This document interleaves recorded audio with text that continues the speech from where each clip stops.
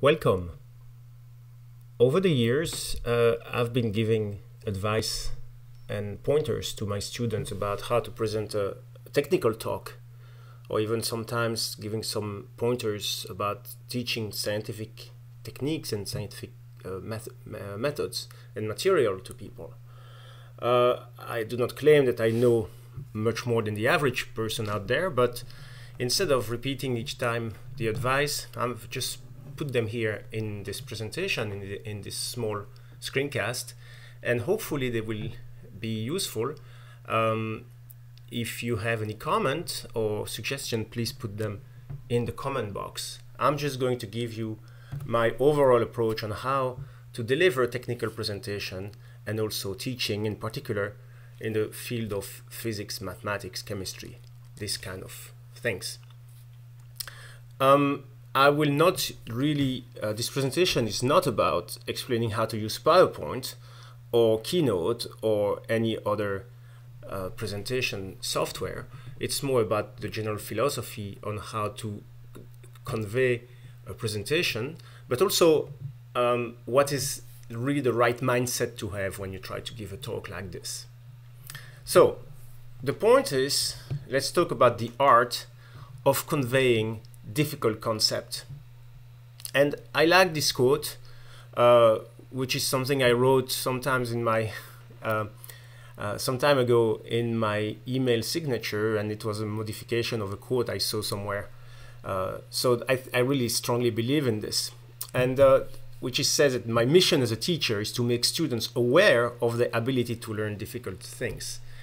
So the point is, this is a very loaded quote, but the point is, you have to start at the outset. When you give a talk or when you give a lecture for a course or a tutorial, you have to start with the mindset that you want students to learn something.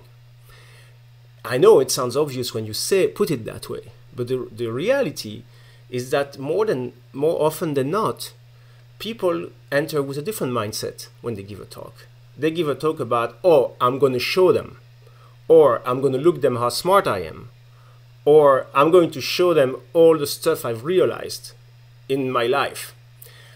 I'm sorry to break the news, but most people do not actually care much about this. People who are ready to really invest half an hour or an hour to listen to you are not really there to listen to self-pontification. Instead, they are there to learn something. So if you start with the wrong mindset, you essentially have lost, it's a lost cause to start with. So of course there are cases like, for example, if you go to a prestigious speaker like a Nobel Prize winner who give a talk about their life, this is a different story, but this is not what we are talking about here. And in fact, most of the time those talks are also about inspirational to the students, and I remember to the students, so that really the students remain the central part. So the goal of this tutorial is fairly simple. I would like you to become a better and a more efficient technical communicator, and also a better teacher. So actually most of the pointers I'm going to give you apply to both the teacher and also the somebody who gives a talks, especially at the undergraduate level and the graduate level. So here we go. First of all, I like something that I really insist a lot on. Remember to be chill. The point is, there are many ways to do a presentation well. So there's a technical approach, I think, that I'm going to talk about, but I really think that really if you start with the right mindset of really this communication to the student, with the students as a focal point instead of yourself as a focal point, there are many ways to do it well. I also believe, and this is why I said remember to be chill, that you can do you can perform very serious tasks without taking yourself too seriously. And this is also important because this idea of a more relaxed atmosphere is also helpful for students which come with in different mental state, I would say, different place in their life, and different interests maybe in the topic that you are going to cover. Of course, you don't need to use all or any of the tricks I will present, but I really hope that it will give you some inspiration And I would like you to really think about the big picture here. And again, the big picture is what is the focal point, which is the student. Okay. So the guiding principle, which is really a principle that actually comes from the arts. This is something I learned many years ago when I took seminars on how to give talks. It was given by a person who had the Grammy Awards, and his point was very simple. So he had nothing, he didn't know anything about science, engineering, or chemistry, and he was giving talks to a bunch of people like me. And his principle was very simple. He says, do not expect too much effort from the audience. If what you're talking about, if the plot is too complicated in a movie, or if what you're saying is really missing important points, you are going to lose the audience very quickly. Do not expect that the effort is going to be made by the audience. Of course, some effort will be made, but the responsibility of keeping the audience engaged is the speakers. This is really important. So this is really important to put on a show. I would say not necessarily a show like in Hollywood, but a show that makes you that makes the audience want to listen to you and want to keep learning. And this is something that takes time and preparation, as I'm going to talk about in a few minutes. So your charge is really to convince the audience to listen to your message. This is the mistake I hear so often, and actually, unfortunately, mostly by very senior people, senior teachers and senior speakers, who maybe have different ways of looking at this, and often says the student should make the effort to pay attention. After all, it's for them I'm doing this. So you see the problem with this sentence. I'm sure you've heard that sentence before. The problem with this sentence is that it goes against the principle I gave you, that the focus point should be the students. That sentence, which we hear all the time, is about the focal point is about the speaker, which is, in my opinion, the main mistake. So I really hope that you start to be convinced by this. So here we go. I'm going to basically have three parts in this presentation. The first part will be on the general principle, almost psychological, some cheap psychology. I'm no psychologist, of course. Maybe even some cheap philosophy, because I'm not a philosopher either. That will be part one. Part two will be more about more technical tricks. And part three, which is optional, so you will be able to stop the YouTube video if you are still with me at that time. It will be about two examples I want to show you how to convey a scientific message. So first, let's go and talk about the part one.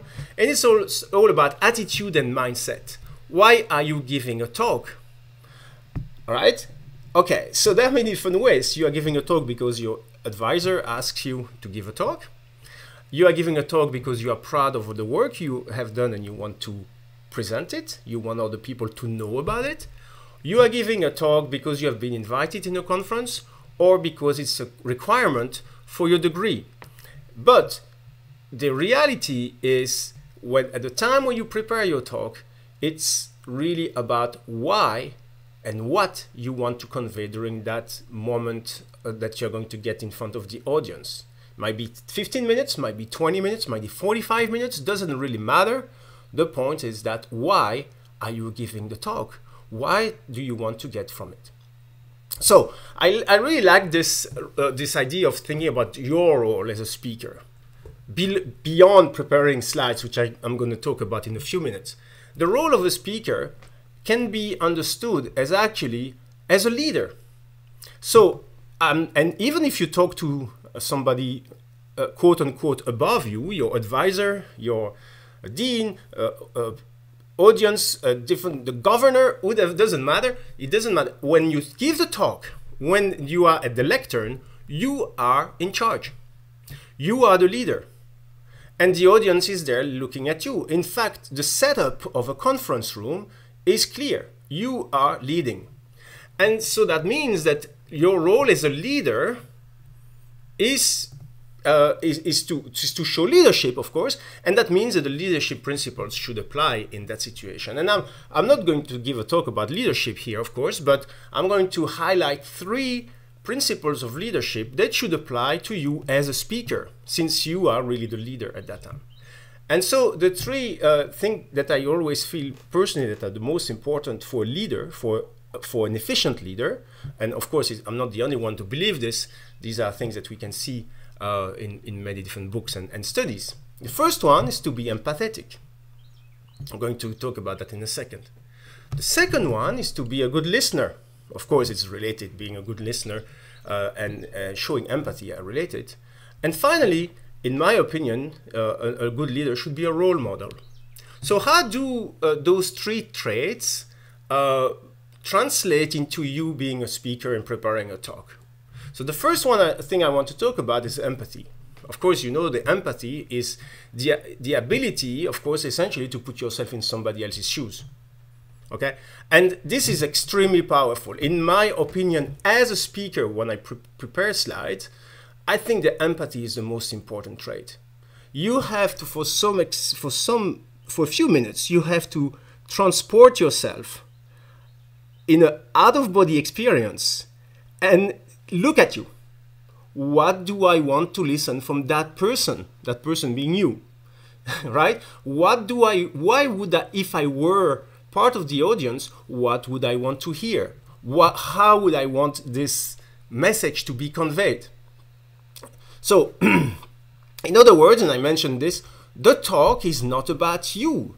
The talk is about that person which is in the audience. That's the point. That's the main thing. So your talk is, of course, about the listener. So you have to put yourself in the listener's shoes. You have to adapt to the audience. And it goes back to what I was saying about the fact that the speaker has this task of adapting to the audience. And the mistake number one I see, and again, it doesn't matter of the seniority, is that people believe that the audience should adapt to the speaker. That fails 99% of the time. This is the other way around. The speaker has to adapt to the audience, so you have to be flexible. It's difficult to ask people to be flexible when they give a first talk, when they're very nervous. It's very difficult to be able to change a little bit. Of course, it comes to change during the course of a talk or, in fact, the course of teaching. But it is actually possible, and this is something that you will learn. I will also give you some good news about this on one of my last slides of the presentation about being flexible. And I'm sorry to tell you, but in this multicultural and international diversity, no, I'm sorry, but not everybody thinks like you. Not everybody has the same background as you. Not everybody has the same cultural jokes that find funny like you may. So this is called empathy. It's called empathy. And you also have to realize that you have to be humble. If somebody clearly did not understand what you were talking about, 50% of the time, it's because you didn't explain it well. Okay, it's not always because of that, but very often it might well be. So the second thing is to be a good listener. And again, did I mention to you that your talk is not about you, it's about the audience? Check the audience. If you're giving a talk live, hopefully we will have more and more talks in presence of a real audience. Look at the body language. Are they listening to you? Are they checking their mail? Are they playing a game on their phone? It's important to make sure that you keep them and also to show that you are paying attention to them. Okay, that they are your focal point. So if it's online, you can imagine people that are in front of you. And do not hesitate to make eye contact. So I like to say two things about this, the eye contact. The reason why I think eye contact is important is because another mistake we see very often, that people watch the slides. They are basically talking to the screen, and so the audience sees the back of the person. So this is a message. So when a speaker basically spent 99% of the time looking at the slide, that speaker turns their back to the audience. So the cardinal principle about the talk being about the audience is obviously broken. I mean, how can it be about the audience when everything that the audience sees is the back of the speaker? So this is important to actually look at the the audience. The second thing I also like to say is you also have to be careful, especially when you give lectures like a course for a class.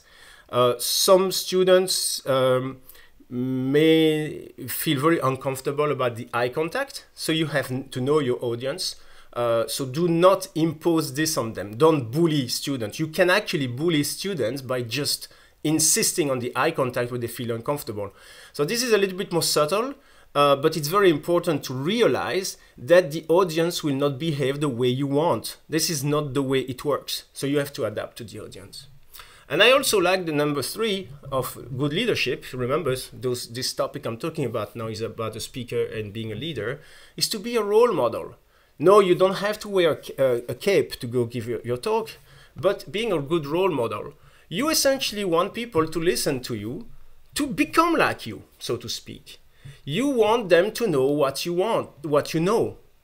You have a piece of information that you want to convey at the beginning of the talk, and you really want the audience to say, oh, I'm really happy to know this now. So they want to know this.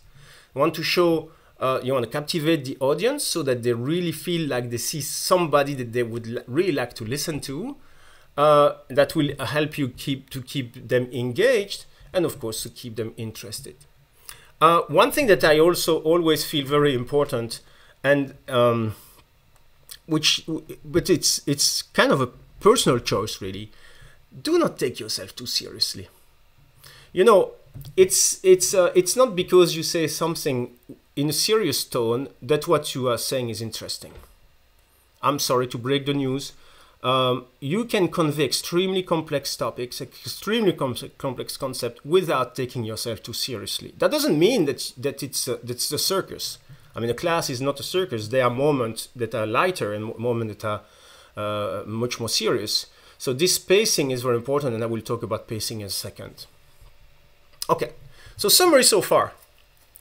It's all about mindset. And in fact, I just put a copy of the book there that kind of I read maybe 10 years ago. It's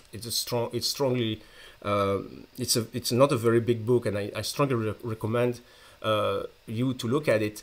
The mindset and the attitude, how to actually look at the situation and how to adapt and prepare the situation to be your best. So I strongly recommend this one. It's all about mindset. You have to put yourself in the member of the audience shoes. I told you this is the empathy. So remember the empathy that you have to show as the leader, as the speaker, as in your role as the leader of the room. What would you expect if you were part of the audience? So this is kind of the empathy. If you were the audience and you came to listen to you, what would you want to hear? What part would you change? And finally, do not assume. People assume way too much. In fact, there are studies that show that statistically, especially if you're talking about a new audience, people you don't know very well, or maybe when you give a class, the first couple of lectures you give, you don't know people, and you assume people as some fluctuation around the average. Well, guess what? Studies have shown that when you assume people are around the average, you are likely to be wrong. So sometimes there is even something ironic, is that if you think something about people, yeah, you might actually be better off thinking the opposite. So you see what I'm saying here. Of course, don't do that either. The point is, do not assume too much. Be patient. Be empathetic. Okay? Make sure you know your audience. Take your time. Okay. Part 2. I'd like to give you some tricks and practical considerations after this big picture. The tips I'm going to talk about will be about timing, pacing, and density, the content of the slide, how to enrich students' learning experience, and finally, I'll talk about how to convey complex topic. So let's talk first about timing and pacing. This is actually a very important topic that is not extremely difficult to implement, and yet it's central when you prepare a talk. Imagine that you're given 30 minutes to give a talk, or you are giving a lecture and you have 45 minutes, let's say, and of course you prepare your slides. But when you prepare your slides, the first question you have to ask yourself is, what is it that I want to teach them? What is the take-home message? And the very frequent mistake that's made by speakers, mostly very often junior ones, but even I've seen senior ones making the same mistake, is to have too many concepts. So they say, oh, especially students, I've done so much work in this, and that, I'm just going to give you the full menu. It's not going to be a 5-course dinner, it's going to be a 20-course dinner, but you know what? I'm going to show them everything I've done in my internship. Of course, those talks always fail because there are too many concepts, and what's important, we don't know because there are too many things, and it's just going all over the place. You lose the audience. It's an example, again, of the principle that such a talk where we have 20 topics is a talk about the speaker, is no longer a talk about the audience. So you see, I'm really trying to convey this general principle about the audience rather than about the speaker. So my experience is that if you cannot convey much more than a couple of new concepts in 30 minutes. I know it hurts. That means that you probably have to drop some of them, but you have to focus on this. When you give a lecture more for teaching, I think that after a 45-minute mark, you should take a break and let people a little bit recuperate and just to regroup. And also you have to realize when you do the pacing that the attention span is not constant. The attention span is actually fluctuates, like the graph on the right-hand side shows. And it's very important to kind of have checkpoints. So the checkpoints are shown as the little peaks there on the graph. And those checkpoints allow you to basically take stock and allow students to regroup as well midway through the talks. Sometimes this is a good point to make a small, lighter thing, like a joke or something like that. Believe me, you do not actually plan those. People who are more on the lighter side, it comes with experience. But so when you give a presentation, especially I would think, for example, a thesis presentation or a longer invited talk, it's a good idea to take bite size, about 10 minutes, every 10 minutes to say, okay, what have we learned so far? Kind of thing. So, and now let's move on. We have this. So that way, when you do this, that will allow to the strangler, so people who've actually were left behind after 7 minutes, have a chance to come back on board. And so that allows you to keep going and to really regroup. And this is what's very interesting with this graph here, which is very accurate. In fact, you're trying each time to get people back, as I say, the stranglers. It's a little bit, if you think about a cycling race like the Tour de France, imagine that there would be no stages. They would just have to ride all the 20 plus stages at once without any breaks. That means that you would have people who are 5 hours behind the leader, and that would then, of course, they would give up, right? Clearly. So that's the reason why you have those checkpoints every day. You have those checkpoints every day, and then you keep people's interest. And actually, this is how things work here. So please do not go too fast. This is again not about you uttering a lot of information just because you can. Remember again the principle. It's about the audience. Do not speak faster than the audience can listen to. Also, it's not a bad idea to prepare, because that way you minimize the blanks. And actually here, let me see. I want to actually there's hold on. There was something. No. It wasn't the previous. No, okay. You see my point. Okay. So I just spent 20 seconds speaking and blanks and stuff like that. So it's a good idea to prepare. Now, for those of you who are listening who are extremely nervous, it's okay. Being nervous is part of the game, and these things will usually improve. And yes, you will have moments of blanks and and so on and so forth. I mean, come on, I have lots of them, and probably just in this presentation alone, I have many of them. The point is, try to be mindful of this so that you can move forward with improving your presentation. So a little bit more about pacing. Teaching is repeating. That's another big principle. When I teach a course in quantum mechanics, there are a couple of topics, maybe a handful, and I keep repeating them. In fact, it becomes a joke.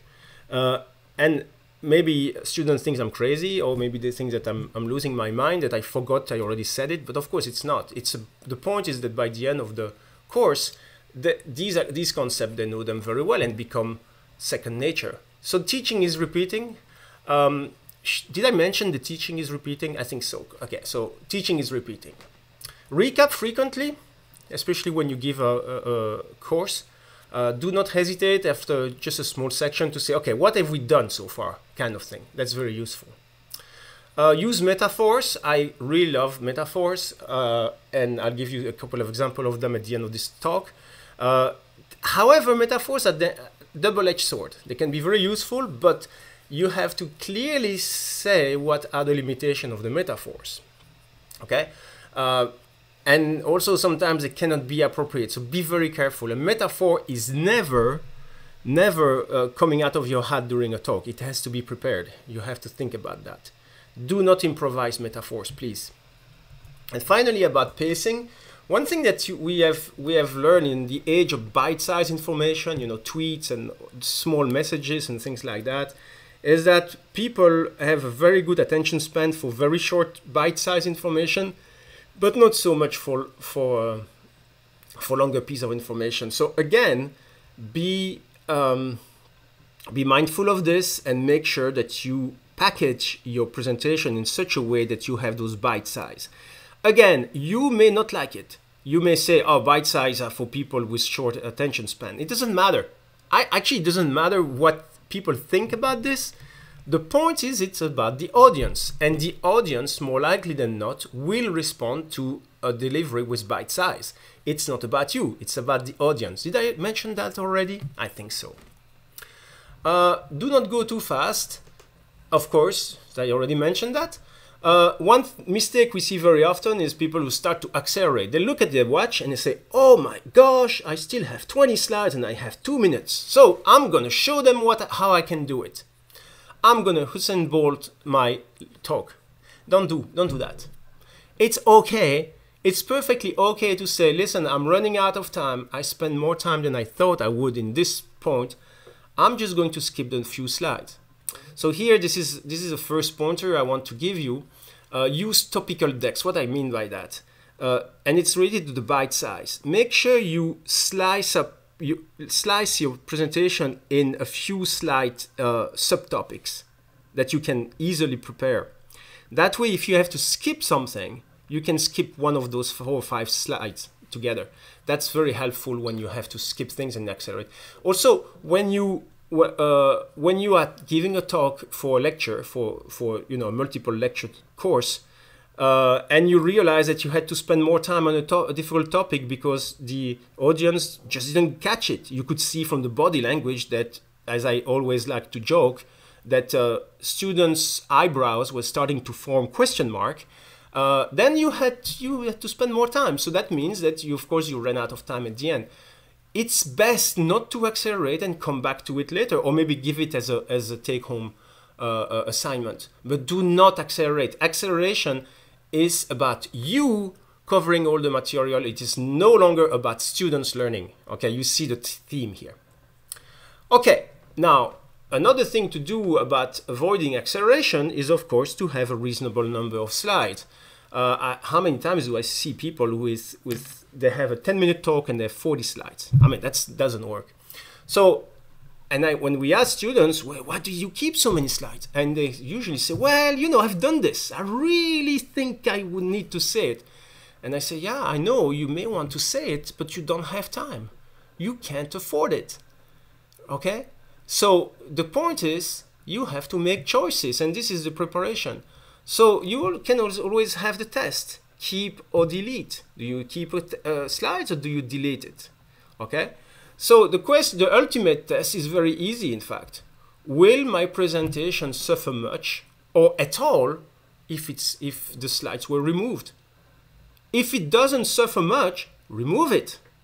Okay? If it's a central theme, do not remove it.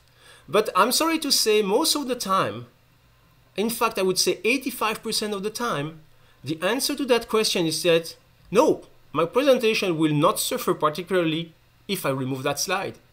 In fact, if you really present your slide in a very synthetic way, there are very few key slides in the presentation, maybe 5, maybe 6. So put that in mind, but do not think about this when you prepare at the beginning. Think about that at the end when you actually do the final cleanup of your slide before you give a presentation. And of course, we have to remember the famous quote here, and it's something that's related to the famous Donald Rumsfeld quote about the unknown knowns, known unknowns, and so on and so forth. But one thing that's important is this. Please remember always this. A listener can't miss what they don't know. So you may completely remove a topic, a subtopic. The audience is not going to be angry at you because they have no idea what that topic is, since you are not talking about that. So they will not miss what they don't know. Remember that. You will know, but remember, it's about the audience, not about you. Of course, one thing that you have to remember is one topic per slide. I hope it was clear from this presentation, but never, ever, ever go for above one topic per slide. But I'm going to go further. Never, ever, ever go below one topic per slide. If there is no topic on your slide, drop the slide. If there's nothing of importance in the slide, remove it. But if more than one topic, that's not so good. So in that case, split the slide. You know, in the old days, I'm talking about more than 25 years ago, we were using actual slide. You know, those plastic sheet.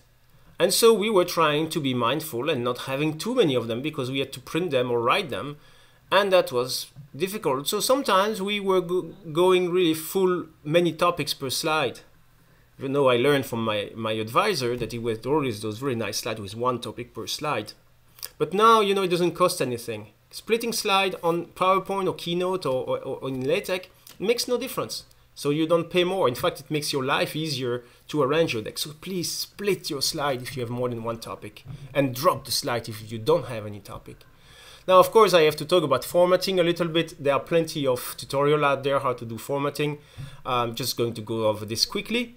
Limit the number of characters. I mean, nobody is interested in reading. You're not cut and paste from a talk. I mean, this is crucial, of course. This is a crucial thing. The slide, like on the right, we see them a lot. People didn't come to read. I mean, people who come to the talk didn't come to read. In fact, if they come, they should not need the reading glasses. It's about you and the slides. It's about you, what you have to say to the audience. And so the slide, if the audience wanted to read, they would probably get a book or get your paper to read it. They didn't come for this. They didn't come to read text. So limit the number of characters. Full sentences not needed, right? Full sentences are not needed, obviously, but you try to in this spirit of reducing the number of characters that are on the slide. You don't have to need full sentences. Use emphasis. The emphasis is usually done with font. You can use italic, you can use bold. Personally, I think that the underline doesn't work at all for slides. I do not recommend using underlining for emphasis on slide. You can, but I think between the colors and the bold and italic, you should be able to do something already very nice. And please keep uniform format. That's just painful when you go over 25 different fonts and that are all going all over the place, especially for math, when you keep your brain, you still ask the audience to adapt how to read your slide because you're changing the font constantly. I personally love dark backgrounds. I think you probably have noticed this in this presentation. Again, this is historically we were using those slides, those plastic slides, and of course the background had to be transparent. Otherwise, you would not see anything. So that's the reason why we have been using white background. And frankly, I don't know why the default is white, because it makes much more sense to use a dark background when you project it on a projector, for example, or even for a YouTube presentation. So I recommend using dark backgrounds, maybe even black backgrounds. Just to give you an idea, a crowded slide is your worst enemy. I mean, this is an example here that I find online. I'm sure the person who wrote this slide probably took 20 hours. It may be intended for a poster, but even as a poster, it's very loaded. I mean, this slide is useless, as you know. Slide preparation, no typo, please, or at least try to reduce the number of typos. And I'm saying this while I'm not even certain there's no typos in this presentation, but that's not the point. The point is that make sure that you don't have typos, at least not too many, because it shows sloppiness, and sloppiness is unprofessional. And so, of course, if you're unprofessional, how do you expect people to take you seriously if you cannot even be professional to read your slides? And one thing I have to say here is that people who make the most typos are those who usually say they don't, and so this overconfidence is usually a recipe for disaster. It's important to budget time to prepare and to review. And frankly, my main advice here is to ask a colleague or classmate to proofread. Especially when it's, you know, an invited talk, or if you have a thesis talk or something like this, ask people to proofread, and they will be very helpful. I like to give a couple of slides also on scientific content. Plots, as you know, a figure says 1,000 words. On the right hand side, I just showed some example of a bad plot found on internet.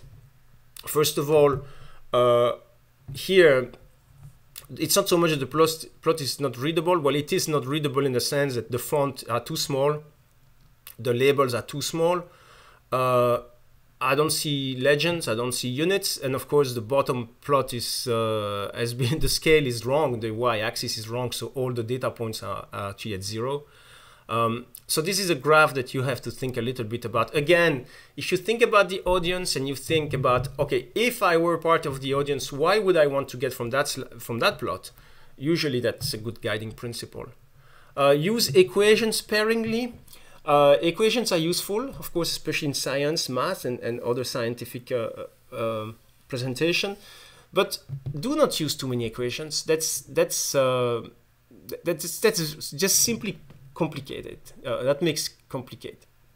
And in fact, people sometimes use equation to show, oh, I'm going to show them what I've solved. I've heard that so many times, especially for undergraduate research. But remember, it's not about you showing you're smart. You know, if people listen to you all the way to the end of your talk, they will know you're smart. You don't need to impose that on them. So it's about the audience. If you went to a talk, would you be interested to listen to equations after equations after equations, even though those equations are available in your paper? This is another example of a bad plot, completely unreadable, too much information. So too much information kill the information. So be careful. There are plenty of plotting software out there. It takes time. It does take time to get a nice plot. It does, but it's a habit. And you go faster and faster as you make the plot. So try to also adopt a style that you like. And if you keep the same style for all your presentation, that will make your life much easier. Another mistake is when you try to make schematics, like this one, for example, in physics, to help students understand the concept or help the audience. And then you make a conceptual mistake. I mean, like here, you are mixing up, you're mixing arrows. What do the arrow mean? I mean, maybe the arrow may mean some kind of maybe mean a force, I guess, gravity, friction, maybe drag, but kinetic energy is not a force. So here we are trying to this slide is an example why students hate physics, because if the concept in physics are not very complicated, but if you convey them, if you mix the different concepts, then of course everybody gets confused. So make sure that you avoid conceptual mistakes when you make your. The next slide is an example of too many equations. Of course, we all know those equations: continuity equation and Navier-Stokes. Completely unreadable. Very useful for a resource for students if they need a resource later. It's a very slide that probably took time to write, but this is not a slide that you want to give in your talk. You want to really see what matters and what the audience need in order to understand the rest of the presentation. Finally, this is probably more important slide over the since for the past 10 minutes. Slide preparation about the scientific content. I personally think that a presentation should focus on concept rather than on the math, the machinery of the math. The reason why I'm saying this is because I am a strong believer that concepts are much harder to grasp than to get the math. And in fact, I would even go further than this. I would even say that students usually use the math excuse as a safety vest. They can do the math, they can go through the motion, they can solve Schrödinger equation, they can solve for Gibbs potential or what have you. And so they can do the math. And the math is complicated, don't get me wrong. I'm not saying the math is easy. It's just that the math is not done by looking at somebody do it. It's done on a piece of paper after the class or before the class. And very often students, they go and do the math. It's a lot of work, they spend a lot of time. They can do the math and they say, yeah, I got it. Then you ask them a question about concept and they have no idea. They were able to go through the motions. So it gives the false sense of security that you got it, even though that all you got was able to go through the motions. And I'm not saying it's an easy thing to go through the motion. The math is not easy, but the concept have been gone. However, what I also notice is that if students get first the concept, then the math becomes much easier. And intellectually, it's much more rewarding to understand concept. So what do they want? From the presentation you give or from a lecture you give, I think it's really important to go through the concept, but do not forget the math. The math has to be strong, the one that you show, and it has to be part of a homework system. So if you give homework or assignment, this is where you do the math. So this, of course, what I just said applies for courses, not for an invited talk, for example. Another thing is that students learn at different paces, but they do not necessarily get the concept at different pace. What they do the math at different paces. And again, a person who is slow at doing the math at that high level, right, undergraduate studies in physics, math, chemistry, and so on, engineering, those who are slow are still very fast in the grand scheme of things. However, they may be 20% slower than the fastest one. And so if you go through the math during the talk, well, they are lost, they think they are failures, that they are not failures, because what's really important is to get the concept, and then they do the math at their own pace at home. So that I really like to insist on this. That's also a matter of respecting your audience. Finally, one thing that, not finally, but another thing about the scientific content, provide multiple sources. If you give if it's more about a lecture here, about a class in the classroom, if you give a talk, if you present if you give course, make sure you follow a book and you follow it closely so that student can go back to the book and get a different way to present the same material. That's the best way to enrich the students. So first, repeat the hard concept, recap as well. Make sure you always go back and do not assume students know. There are also different ways to learn. Some students are visual learners, others need to listen, others just need to go through the motion, and this is fine. Some people need to go to work with others in groups, and it's all good. There are different ways to learn. Remember, what's your objective? Your objective is for students to learn the difficult stuff. There are different ways to get there, and it's not about you or your preference. It's about giving the opportunities to students to get there. One thing that I like to mention again, it's important too in this time of diversity and especially for the difficulty that minorities and others are suffering, especially in the STEM world. So we all have a role to play here. About knowing your audience. Never, ever, ever disparage your audience. Make sure that if there is any tension between students, you are in charge, you're the leader. That happens, even at the highest level, it happens. So this is important to be the person to keep this in check. Be mindful of use of proper pronouns. And again, I hear people say, oh, what is this business about pronouns? Well, it's not about you. again, it's about the audience. So the point is what is important to the person that you're talking to. It's not about what's important to you. So what's important to the person you're talking to. And this is really what we are talking about. So be mindful of that.